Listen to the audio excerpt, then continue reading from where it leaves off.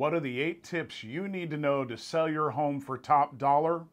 We're going to tell you that today. Hey, hi, I'm Tony Meyer with Windermere Real Estate, and I've got special guest David Smith with Beacon Davenport Staging.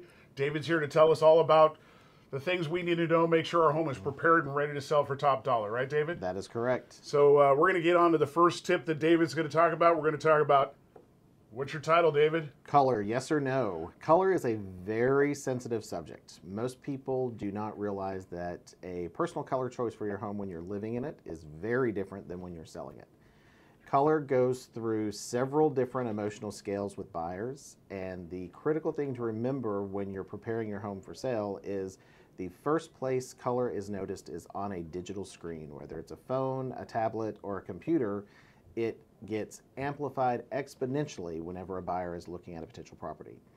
Red and blues are the most extreme colors there are, and they don't read true in digital imagery, so it's better to take them out of a space. As we go through these photos here that are perfect examples of what not to do to sell a property, you'll see how extreme these colors are. If we move to the next photo, this is a very extreme dark blue bathroom. And by toning this bathroom this dark and where it's at on the lower section of a house, this room reads incredibly black whenever you get photos in there. You'll see we've purposely added a lamp to this space to try and bring in more light, which is not possible. So whenever you have a space like this, if you have a space like this in your home, as much as you love the color, you need to decide that it's time to part with the color and go back to a neutral white or a neutral cream that will best show the light and the size of the space. So David, when you're walking through with a client and helping them through this process, how do you articulate, maybe they picked that color because they thought it was their special color, it's their favorite color, and how do you help them understand that we're not selling the home to them, but we're selling it to the marketplace and the target client for that? It can be extremely challenging for a seller to understand that their personal choices are not going to resonate well with everybody else. The way I explain this is we have to create motivation for 50,000 eyes to have a reason to come and see the property. And the relationships that we have with the brokers we work with, especially with like what we have with Tony, his responsibility is selling it to the people when they show up. Our responsibility is getting them to the door.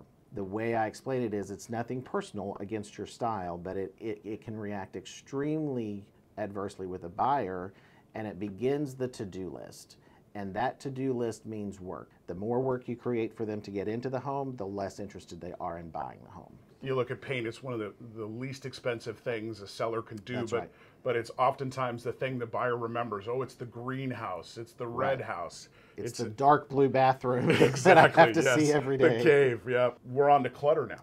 So clutter is the easiest thing to solve. It is the biggest enemy in stealing space and undervaluing space in a property. Whenever you look at your home, the thing that I tell every seller is, when in doubt, take it out.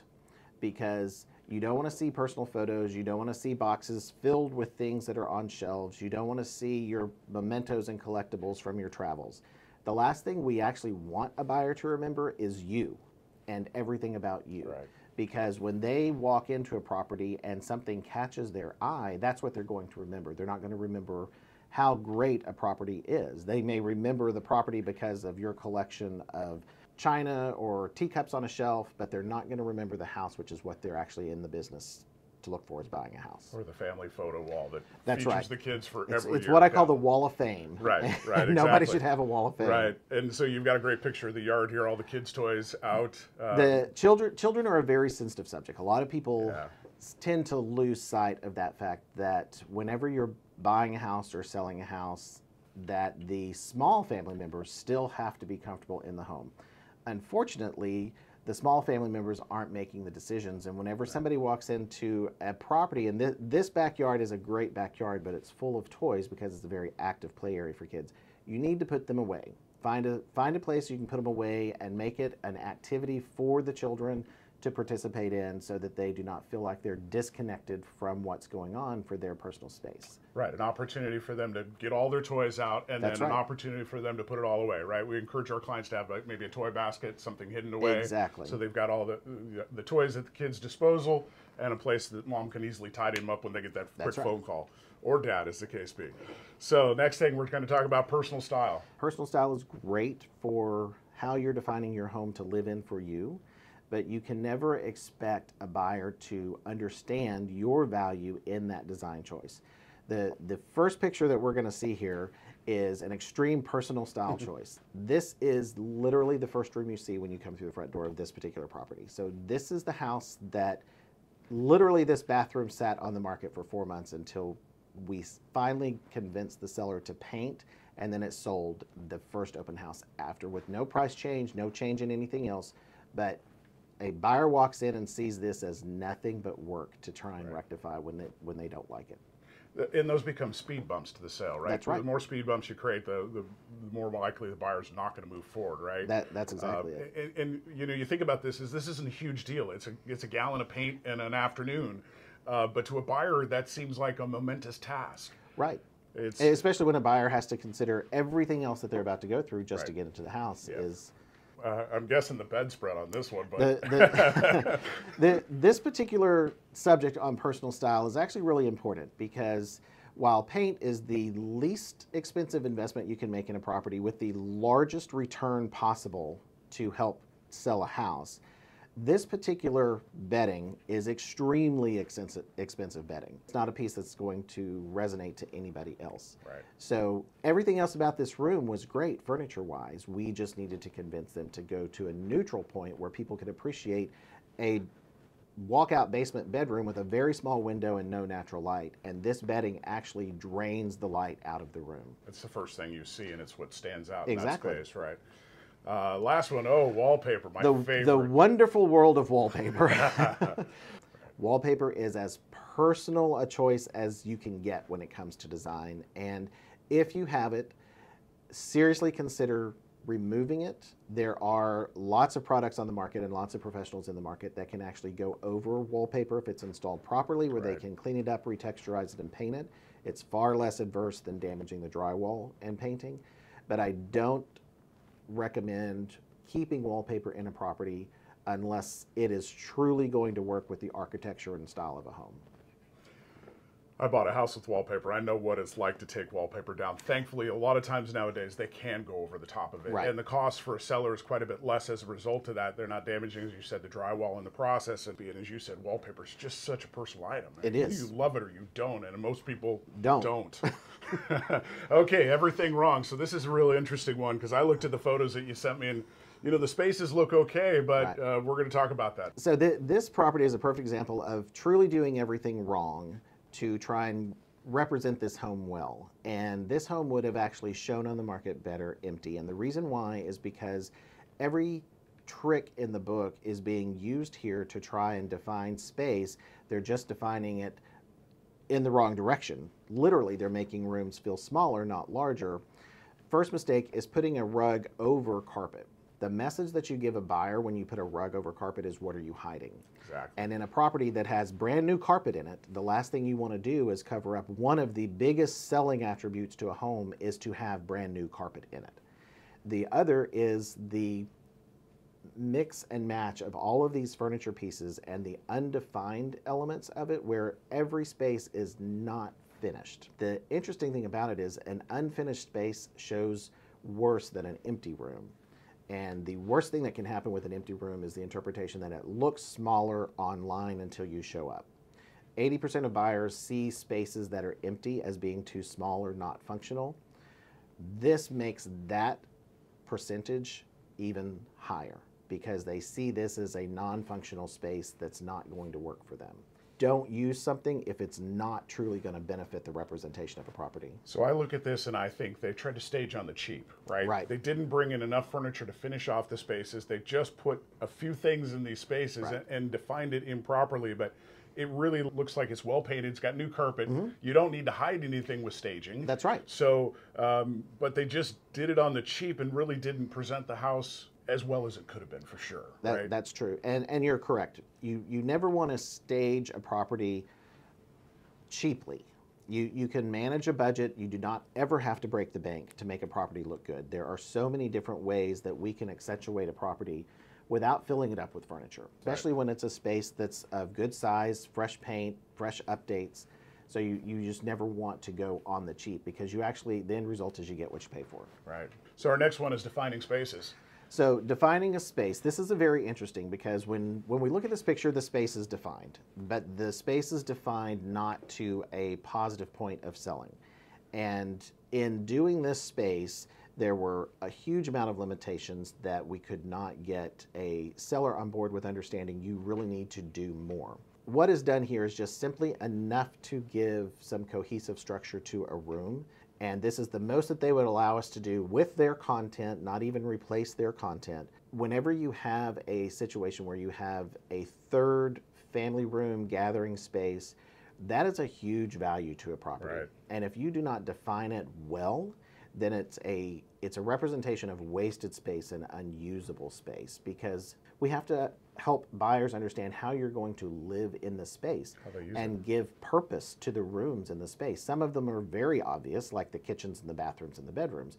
But then when you have extra space, buyers get lost in understanding, what am I going to do here? And that's a huge portion of the population. Only about 18% of the population can understand what to do or how to take advantage of a space. Everybody else is lost on how to make a room functional that they don't need. And if they don't need it, they don't see the value in buying the property just because it's there. So David, if the seller had given you license to do what you needed to do, what would you do differently in this space? This room needed much larger furniture, first of all. And we needed to create a defined entertainment space. This room really needed to be the activity zone of the home. Kind of the bonus room per se. That's right. With a gaming table of some type, whether it's a pool table or a foosball table, or even just another standard table that we define as a game table. This was a huge transition point in this house that had no definition. So repairs, this is a good one. The way I phrase this is, if you don't want to do them, your buyers definitely do not want to do them. This is where you can really pick the low-hanging fruit to improve the opportunity to sell a house. The first few examples of this are very, very basic, that can be handled with magic eraser on paint to help remove scuffs and damage to the walls. If you have paint touch-ups that you need to have done, then you need to match paint properly. If the paint is more than 5 years old, a lot of people don't understand that you can't just go get the paint color mixed again. You do need to actually take a sample of the paint on the wall, because paint dehydrates. And as paint dehydrates, the color actually changes as it loses its moisture and as light fades the color, depending on where it is at in the home. So don't go take a sample behind the light switch plate that's down the hall in the dark. You need to take a sample next to what you're touching up so that it actually will blend in. So, and don't use a paintbrush. That's the biggest thing, is don't use a paintbrush. I have a great tool for this. Nick, N-I-K, makes a color matching tool, and you put it up on the wall and it reads the color. It's about $300. You can buy it on Amazon, and it's saved my clients hundreds, if not thousands of dollars, trying to get a color match of their paint. So you know, I always talk about this as the best defensive dollar spent, right? Right. You deal with the issues. The buyer doesn't want to buy your problems in this process. They want to buy a home that is ready to go. If a buyer sees something that's obvious, they start to wonder what is wrong with the house that isn't obvious. So if you're not fixing the nicks in the wall, then what haven't you done in the crawl space, the attic, behind the walls? It just fundamentally undermines a buyer's desire to buy that home. That's true. And this next couple of pictures here, where we talk about water staining, huge. What water staining is the biggest undefined, what is this from? Right. And this particular example is a very simple solution, because there was no actual leak. This was just an overflowing bathtub that the child left the water running, and there happened to be an air vent in the floor that's directly above this room, as you can see the air vent in this picture. And that's all that it was. Once it was dry, there was nothing structurally wrong. There was no active water leak. There was no true damage to anything other than the discoloration. And if this is there, then it opens up an unlimited amount of questions and investigation of a property to things that are going to work against any buyer being motivated. Doesn't matter how much they actually love a property. If they see something like this, those are unmeasurable fears of what could be. And buyers frequently assume the worst, right? That's I right. mean, you could explain to the buyer, well, it was just a leak from there, but that doesn't matter. They're going to assume that it could be something much more significant, roof, plumbing, whatever it is. So, that's a real showstopper for a buyer to, if you fail to address it, it could cost you tens of thousands of dollars Absolutely. in the process. So adding value with space. I looked at your photos on this one. This is a great space, right? Cool area, but it's unfinished. But you've defined what could be done with it, right? Absolutely. You've shown its potential. Absolutely. This is adding value to missed opportunities of square footage. This was a segment of a basement, but by defining it as having a purpose, it gives value to the space, and a buyer can see that there's room to grow here. They're not moving into a home that checks off all the boxes. They've got a little bit of extra space to do something unexpected with. Right. Another great example of it, right? Little nook area That's turned right. into an office, right? Defining a workspace. And this particular property, which was very interesting, this is a pass-through. There's where I'm standing, where this photo is taken, there's a door that exits to the deck, and you go through this other doorway to the living room, which also has French doors.